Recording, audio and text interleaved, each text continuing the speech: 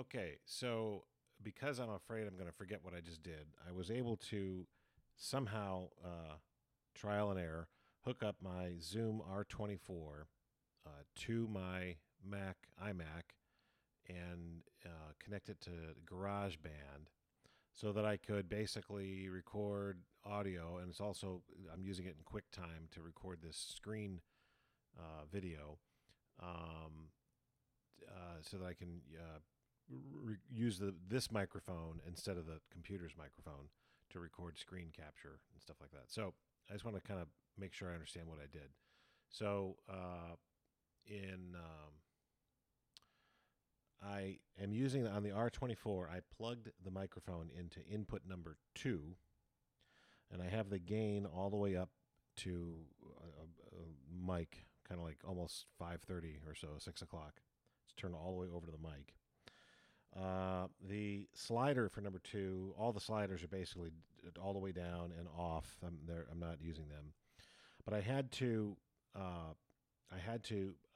plug the R24 into the USB on the computer, and then there's a button on the R24 that says USB, and I clicked that button, and I selected audio interface, and then I don't remember what, new or something like that, and execute.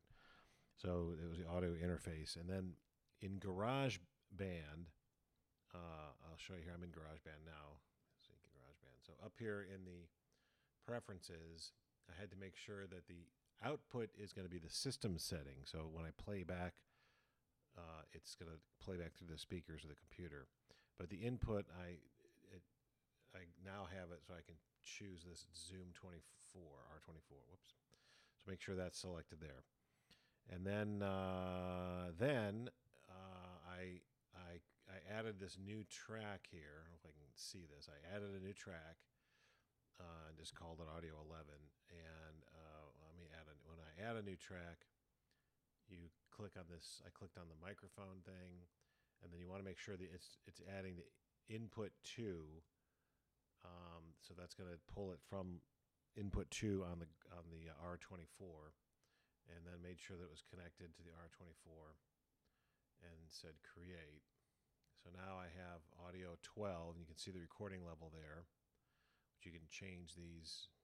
I think I can, tweak this.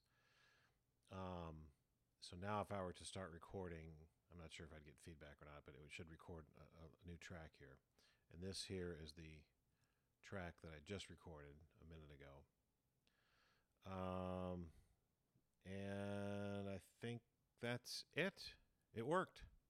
Oh, and then in QuickTime, so I'll go down here on the bottom here to my startup to QuickTime player, and I don't think it's going to be able to show me because I said new screen recording, but since I'm recording right now, and then when you're in that menu, there's a little. Let's see if. Let's see. We'll go back to QuickTime. Let me see if I can do this. Let's just assume I click new screen recording, and this would say new screen recording. Click this drop-down box and make sure that it's on Zoom R24. And then after that, then you hit this record button, and then there's something pops up in the middle of the screen there. So we're going to close that.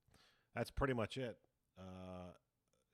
And there are a couple of really good YouTube videos. I think I'll save to my favorites. This guy was pretty good. So hope that works. And then when you're up here, when you're done recording on the way top of the screen here, you click